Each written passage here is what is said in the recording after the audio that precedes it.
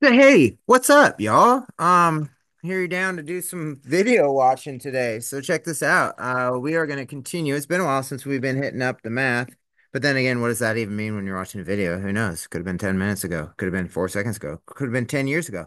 Whenever you're pushing play. Regardless, welcome. Today we're going to be talking about how we read and write decimals in standard and expanded form. So if you've been following the flow of the things we have been doing, this actually is a progression of the work that we've been doing in terms of understanding how to read and write decimals, right? If you can read it, then you can write it. So that's just kind of what we're talking about today. So let's just go ahead and dive right in.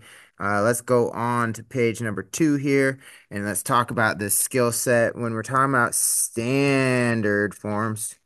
So this, wow, wow, wow, wow.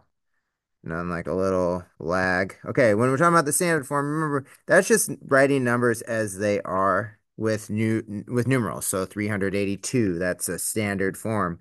Um, 8 and 63 hundredths, that's a standard form.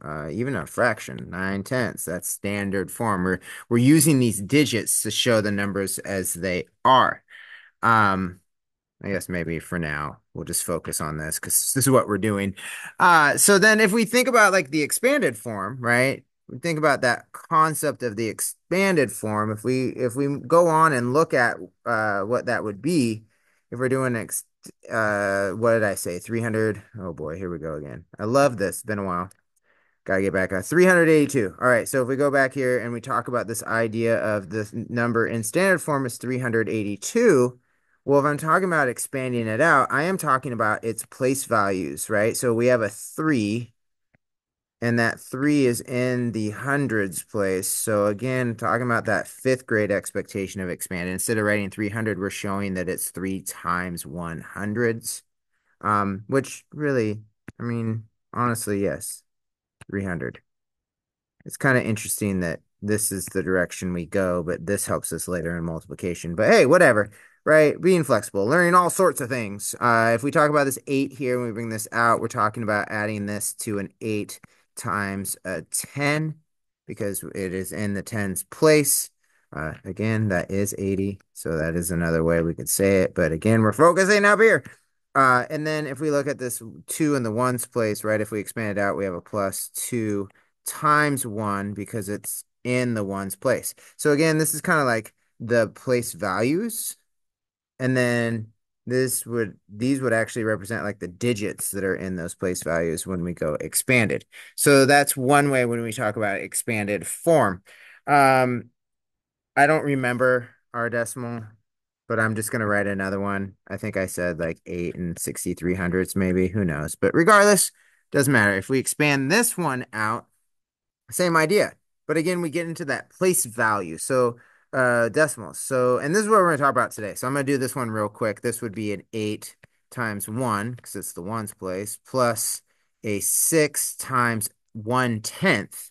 This is where we see that fraction come out, plus 3 times 1/100th, because that's where we got for that. So this is literally the work we're going to be doing today. So let's go ahead and dive in and kind of like look at some of this work and play around with it, right? So let's what did I say? Dive into this work. Woo, let's do it. Let's dive in. Let's go to another page. So here we are. What should we do? Let's go standard to expanded first, because I think that's some good practice. So in this style, we're going to talk about how do I take it from standard form and I put it in expanded form. Okay, and let's say, again, let's just do one a little bit clearer here. So let's go with this. So 4 and 8,600. So this is, wait, is that what I just did in the last one? I don't know, I'm just like making up numbers and it's like the same number. Anyway, whatever. If you look at your place value chart, this is where it comes in very handy. So remember that idea, like this decimal, right? This says the end. So what we do know is that we have something to just understand about numbers, right? Over here is the whole numbers, the ones, the tens, the hundreds, and over here are the decimals. right? So these are the parts. So if we start here, this is a 4 and it's in the ones place. That's why we know that because it's right next to the decimal. So if I was to expand that out, I have 4 wholes times 1, right? Because it is the ones place, plus, now we come over here. Now this is where, again, I did this really brief, but here's the skill we're learning right here. We have an 8, but we're timesing it by a tenth, 1/10. Remember, in our last lesson, if you can read it, you can write it. And so since this is a tenth, I write it as 1/10. So 8 times 1/10, and that's, God, these are these things that we're going to learn later. But 8 times 1/10 is the same thing as 8/10, which is the same thing as 8/10. So it is equivalent. It's just that they're like, I love the math, peeps, I don't know, the people that are like, hey, this is what fifth graders should do. Their expectation is that when we go expanded, we're showing it in this way, which is great. I mean, I don't disagree with it. It's just a little complicated, but it does make the most sense because that is what's happening. And then if we come here, we have a 6 and we're timesing it by, again, so this is the tenths place, this is the hundredths place, so that's 1/100th, 1/100th. And this would be from standard to expanded form. Now it's kind of rushed. I get it. Don't worry. This is all about understanding place value. So, let's just do another one. What do you say? Oh yeah, I think that's a great idea. So I'm gonna go standard. We're gonna go here. Okay. So if we look at this number to begin with, one thing to understand is that this over here has 0 value. So there's no whole numbers, actually. This is just a decimal, and this is actually a decimal. I'm sorry, that got sloppy. That's a decimal right there, which means what we have here is the tenths place. And let me do this in another color. What we have here is the hundredths place. And these are different than hundreds and tens, right? These are hundredths, th, and tenths, th. So these are the decimals. This is the decimal world. Welcome to the decimal world. So if we were to expand this out, right? I go ahead and start. I'm thinking actually about what I see here. I don't have to expand this. There's nothing there. So we are going to go with an 8 because that's what we see, right? There it is. There's an 8. I should change colors. Sorry. It's been a while, so, a little rusty with some of my skills. Okay, so I'm going to come back out here. So we see an 8 in this place value, and we're taking that 8, and we are going to multiply it. I'm going to use that. Look, that looks like a decimal, but notice it's higher up. We're going to multiply it by the tenths place, 1/10. And we're going to add that to, let's go like dark blue over here, to this over here, which is a 3 times, and this is the hundredths place, so that would be 1/100th. That's what that looks like, 1/100th, hundredth. That's a hundredth and a tenth. So this is the expanded form for that. Okay, so vibing with that a little bit. It's the same work we did before, but it's just taking the expanded. Because if you remember the last time we were working, we were just saying like, oh, well, what does this say? We were like, oh, well, that says 83 hundredths. But now we're breaking it down even closer into the 8 times 1/10 plus the 3 times 1/100th. That's not going to fit in there. I don't know why I squeezed that in there, right? So this is why this skill is so important because it's going to help us connect to this skill. What? Okay, let's do another one. That got confusing because then I was like, look at this skill. Let's just draw a bunch of pictures. Okay, that sounds good. All right, so let's go standard form again. This time let's put some whole numbers in there. We'll do a good old 42, Jackie Robinson number, and 9,800. So again, how we would read this, right, is that we're going to read the whole number up to the decimal. So we see this says 42. And then we would read the decimal, 98. But because it's in the hundredths place, that's how we would read it. It would be, let's see, this is going to be fun. Let me try this again.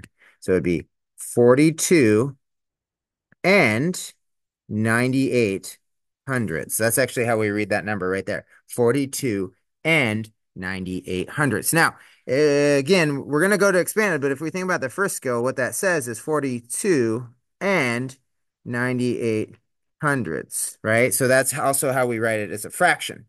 So decimal to fraction, that's the last skill we were working on. Just wanted to review on that. But now if we go expanded form, here we go. We're going to start with this 4 here. So we have 4 times. Now that 4 is in the tens place, right? This is the ones. This is the tens, right? So 4 times 10 plus, come over here. We're going to go, nope, I said green right here. And that's a 2. So 2 times 1 because it's in the ones place. We're going to add that to, let's go black here. So this is going to be a 9 times. Now remember, this is where it's different. This is called the tenths. See the difference? Versus tens. Tens are whole numbers. Tenths are decimals. So that's 1/10. Uh-oh. I always like to fit on one line. I apologize. So then we come here, and it's already telling us it's an 8 and a hundredth right there, but I'm going to use a different color anyway. So we're adding that to parentheses 8 times 1/100th. Okay. Cool. So, oh, I know. Let's try one. This is one of those moments where maybe you just pause the video. So I'm going to give you one more problem, and I want you just to maybe pause the video if you're feeling crazy, and try to solve it yourself, and then unpause the video and go for the answer. So we're going to go standard form. We're going to go 129 and 400ths. Yeah, that's right. I got tricky. So go ahead and pause the video and then see if you can't solve that.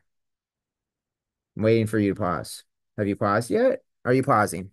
Just kidding. All right, welcome back. Welcome back. Now, hopefully you did this in your journal, so let's just double check. I'm going to go through this real quick and see what we can't get for you. So let's start here, right? This becomes the 1 times the hundreds place plus, we're going to go here to the tens place, so that's 2 times 10 wholes. We're going to add that. Oh, these are too faint. I need darker colors. Let's go here. Same color as that, which is 9 times 1 because it's the ones place. Plus, now we're going to the decimal land. Now, one thing that's great about this is there's no decimal there. So I don't need to come over here and write like 0 times da da da da. There's nothing there. So it's unnecessary. So I'm actually just going to come here and we're going to say 4 times, and this is the hundredths place. So that's 1/100th, and boom. That we hope is what you got into your journal there. That's the hope, right? Okay. So now let's jump on to going the other way. What happens if we have to go to expanded to standard? Ooh, yeah. All right. I'm going to kind of speed this up because I realize maybe this video is going a little bit longer. So here we go. Let's say it's going the other way. Let's say, for example, we see something that says, let's see, 5 times 1/10 plus parentheses 2 times 7. No, wait, 2. Oh my gosh, what am I doing? My fault. That's not a 7. I meant 1. Sorry, 1/100th. Okay. So again, if you think about what we see, here's what we see so far. This and this. I don't see tens, hundreds, thousands. So I don't see any whole numbers. So if I'm going to write this in standard form, I'm going to go ahead and go 0 and, right? Like, I hope you see that connection. If you don't, that's okay. You ask questions, and we'll do some more examples to see that. But there's nothing over here that has whole numbers, so I'm only working decimals.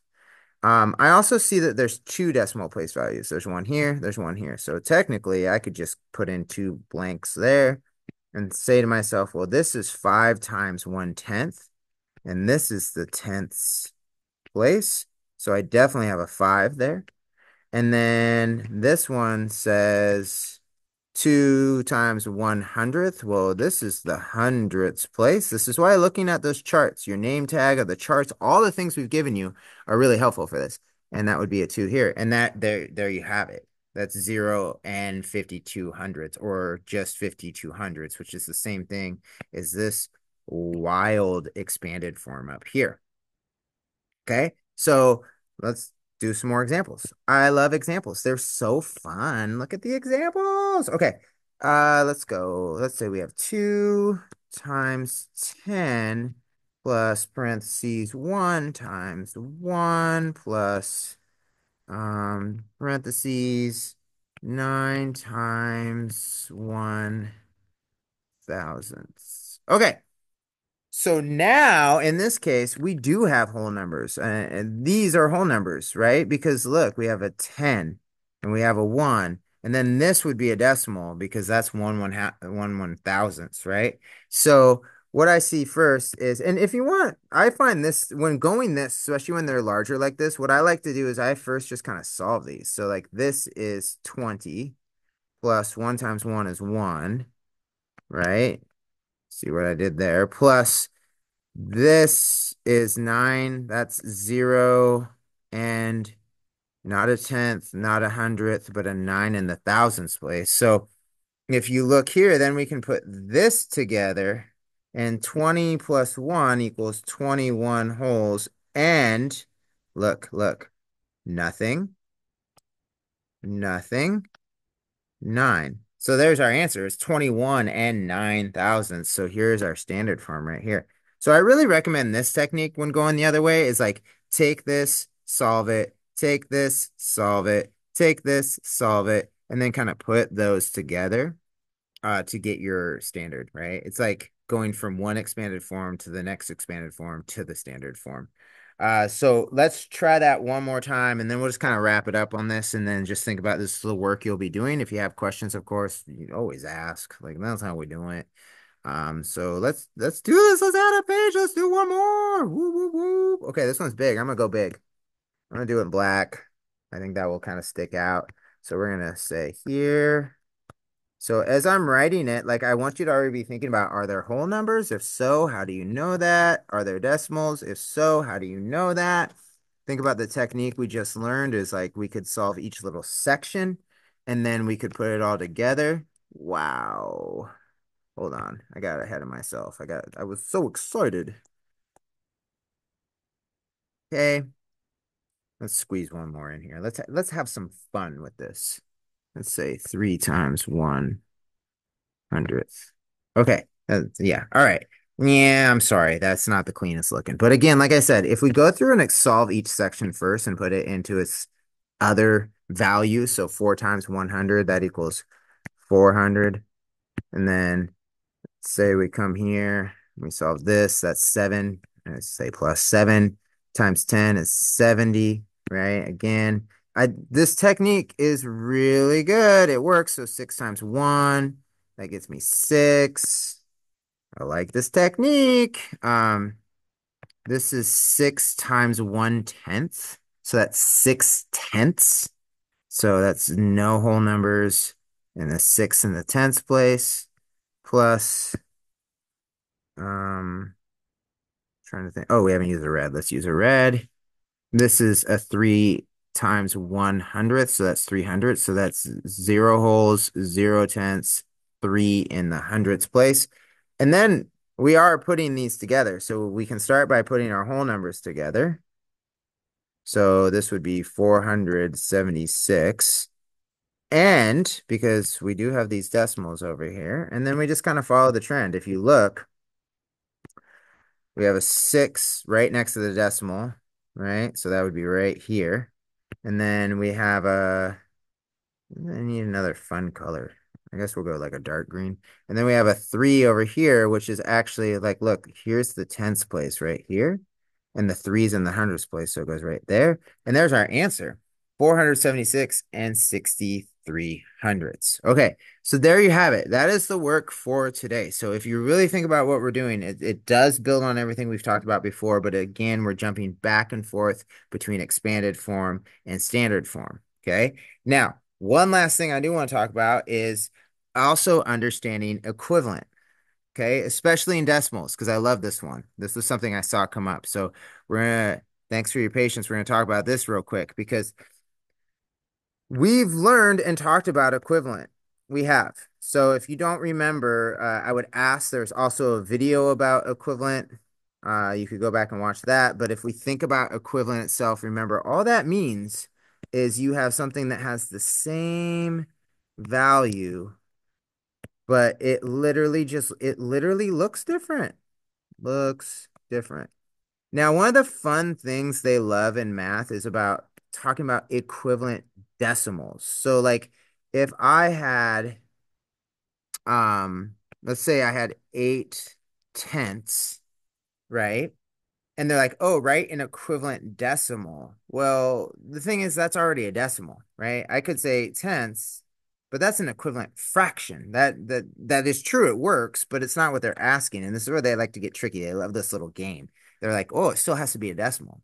So when we think about that, the way that we can show a decimal where it actually looks different, but it has the same value is using the digit zero because the digit zero really has no value.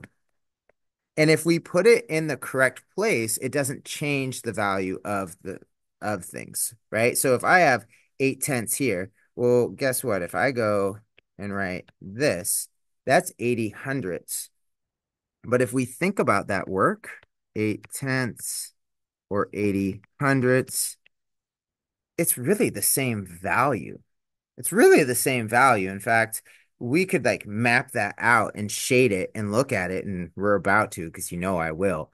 And it shows us that that doesn't actually change its value at all, right? In fact, watch. I can't, I got to do it. I don't know why I picked 8/10. It's going to be a bigger number, but watch how this works. This is so cool. So if we had, uh, we're like gonna model this, right? So let's see. 1, 2, 3, 4. 1, 2, 3, 4. So if you look at this, right, these are tenths. There's 1, 2, 3, 4, 5, 6, 7, 8, 9, 10 pieces. So these are tenths.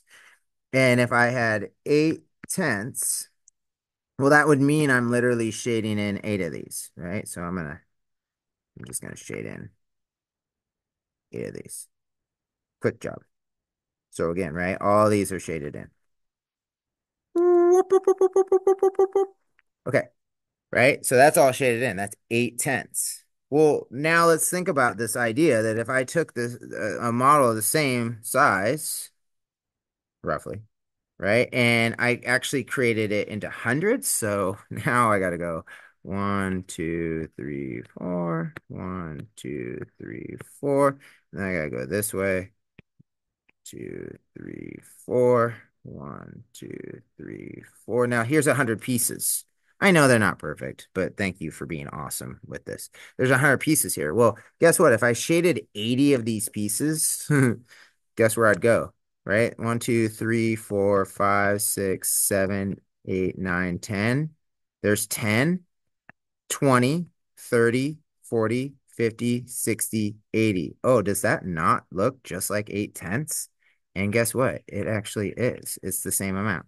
So that's why, and I'll get deeper into that as the year goes on. I don't want to spend like 10 hours on this video talking about it, but that's why just putting a zero on there actually doesn't really change its value. It's really cool. And we can also talk about that same idea of how we take a whole number then. Okay, so how we take a whole number. Let's do this. I'm gonna get rid of my model right now. How we can take a whole model. What? Whole model? What am I even talking about? Whole numbers and write equivalent decimals with that. So we can do that same work. For example, if I had the number 3, well, guess what? 3 and 0/10 is the same thing as 3. I could take 4 and I could say 4 and 0/10 is the same thing as 4. I could take 1,562 and I could say that 1,562 and 0/10 is the same thing. It's equivalent. And then you could even have more fun. And the thing is, they call it the trailing zeros. In fact, I could put all the zeros in the world I want after this. Like this right here, 4 and a bunch of zero things is the same thing as 4, right? 4 and 0. I don't even know this place value. Tenths, hundredths, thousandths, 10,000ths, 100,000ths, millionths, 10 millionths, 100 millionths. So four and zero, 100 million. So still zero, 100 million. So it doesn't even exist. So it's the same thing as four.